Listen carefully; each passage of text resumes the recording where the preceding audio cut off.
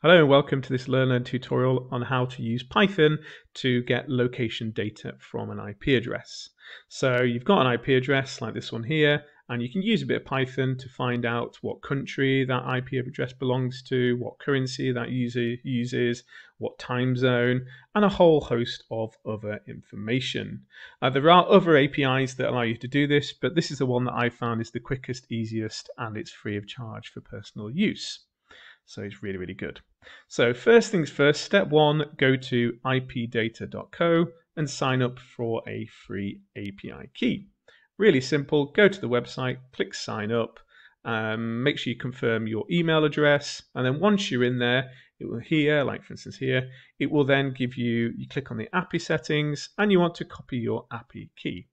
Use Control-C to copy it, and please don't steal mine. Okay.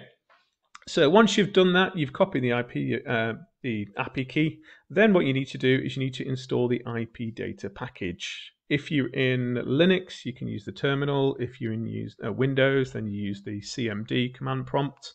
And all you need to do is you do pip install IP data.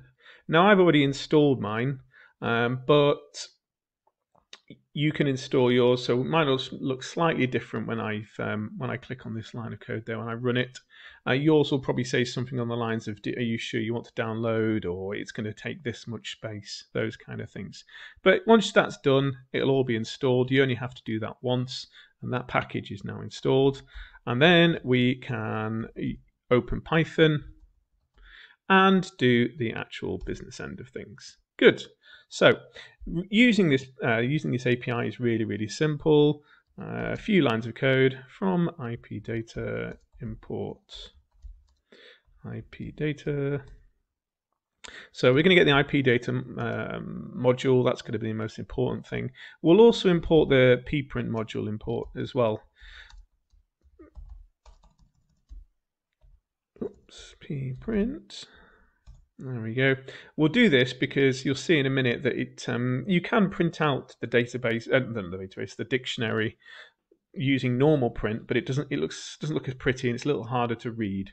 So this using pprint makes it really easy to read when you're debugging and coding. So we've done that. Then we need to set up the connection. So we do ipd equals ipdata.ipdata. And here inside of the inverted commas is where you would paste your API key. There you go. Please don't steal mine. And what have I done there? Oh yeah. Oops. IP data. There we go.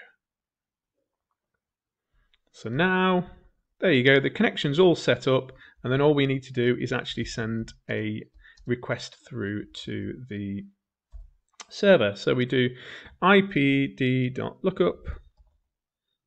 And then we just inside of here is where we give it the IP address that we're wanting to actually query against. So 144. There we go. And that hopefully now is successful. Let's find out. So this is where the pprint comes in, because if we do pprint response, you'll see that it prints it out in a very, very pretty way. There we go. Good.